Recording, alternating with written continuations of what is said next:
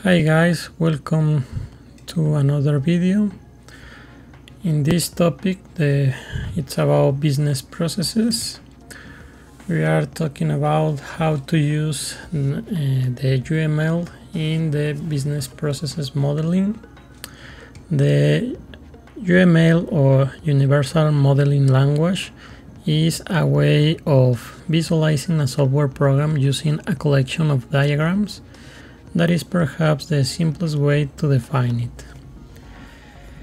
The UML has many advantages, including flexibility, an abundance of tools, and the capacity of model systems from both a structural and behavioral perspective. And a focus on simplicity is therefore essential to not only creating actionable diagrams, but also to avoid pulling your hair out in the process. Before we know a little bit about how to use the UML and the different UML diagrams, in the business processes modeling is the act of documenting the series of steps and actions taken within a business processes. That is the definition about business processes modeling.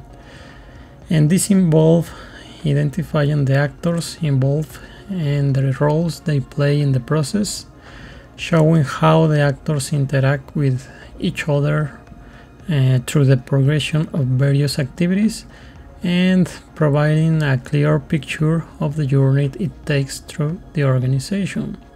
So why is keeping things simple important when using UML to model business processes? Maybe the short answer for this is that people reviewing and implementing the processes are not unnecessarily confused and prone to misunderstanding information. This may seem obvious, but the tendency for diagrams to get overwhelming and confusing is repeatedly cited as being a significant drawback of using UML. Thankfully, the application of UML in processes modeling is significantly limited in how complicated it can be in comparison to its application in software engineering developing. This is because UML has not originally created to model business processes. It was purely a software development tool until it became apparent that a small set of diagrams, one in particular, can also be used to effectively model business processes. Using UML to align the work of software developers and business analysts has proven beneficial for product development. And the UML diagram has some divisions or subdivisions. In this case, the two main types of UML diagrams are in structural diagrams and behavioral diagrams. In the structural diagrams, we know, for example, the class diagram, the deployment diagrams, the component diagrams, and object diagrams. And in the other hand, in the structural diagrams, represents the static aspect of the software system. As the name suggests, they are focused on the system underlying structure.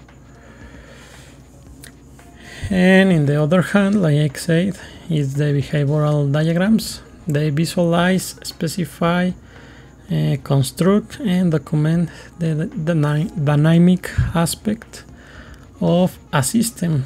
And of course, we know the state machine diagrams, the communication diagrams, the use case diagrams, sequence diagrams, and of course the activity diagram. The activity diagrams are also very popular and are just what we need to model in business processes because they are the only type of UML diagram that accounts for the flow of actions. Then the diagram most suitable for process modeling, it's the activity diagram. The activity diagram, also known as a swim lane diagram or cross-functional flowchart, describes how a set of activities are coordinated to provide a service. It is the most suitable diagram for business process modeling as it naively illustrates the flow of a process from activity to activity. It is essential to it is essentially an advanced version of a flowchart, making it an ideal tool to represent business flows. And we show a table with the different options of the diagrams that we have and how the process modeling are applying in some of them. In this case, activity diagrams cover more needs in the process modeling. The three main benefits of activity diagrams. It's the first one, the activity diagrams are generally far less complicated than other UML diagrams, making them easier for both analysts and stakeholders to fully comprehend. The second is they allow an analyst to display multiple conditions and actors within a workflow through the use of swim lanes. And the third one is they have the ability to clearly describe the steps performed in a UML use case. And we have some basic components of the activity diagrams. The start node that symbolize the beginning of the activity, represented by a black circle. Then actions, a step in the activity wherein the users of our software perform a given task, represented by a rectangle, usually with rounded edges. The decision node, it's a conditional branch in the flow that is represented by a diamond shape. It includes a single input and two or more outputs. The control flow, it's the connectors that show the flow between steps. These include connector arrows, the join symbol, and the fork symbol. The end node symbolizes the end state of an activity and represents the completion of the processes. These elements of the basic components you know in the explanation of the activity diagram. And the completed activity diagram of the whatever problem or processes of an organization that we want to represent, they have some steps to follow in the modeling processes applying the UML activity diagrams. The first one, or we can separate in two phases. The first one is the preparation and the second one is the creating the diagram.